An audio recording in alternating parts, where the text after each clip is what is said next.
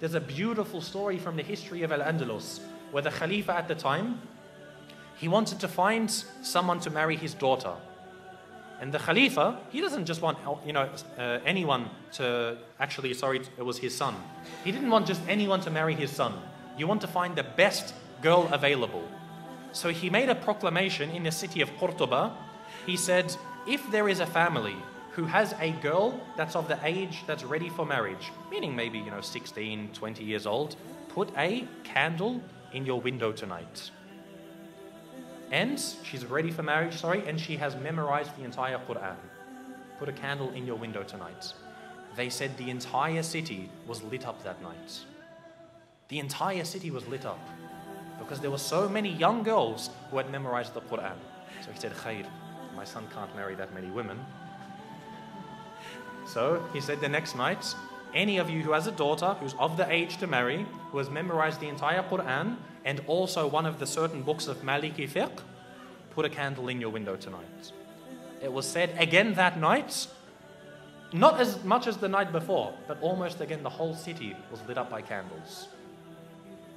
I would dare to say that if we were to ask about our entire ummah today, to have one girl who's of the age to get married, who has memorized the entire Quran and one of the books of Maliki fiqh, khalas, any book of fiqh, we would not have a single candle in our windows tonight. This shows the state of the ummah.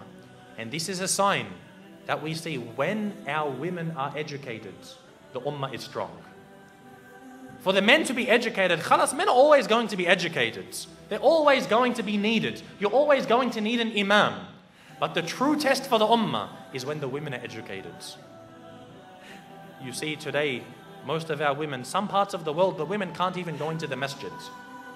They won't even have a space for them in the masjids, let alone educating them.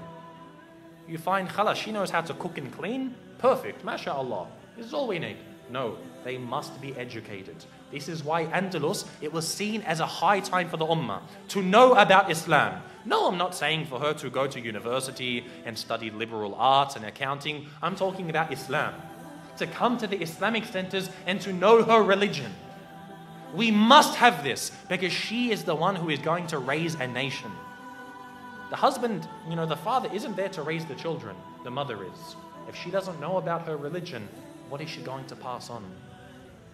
This shows how healthy we are. And the reality is, in ummah today, we are very sick. The women know nothing about Islam and our men are very uneducated. So we have to turn this around.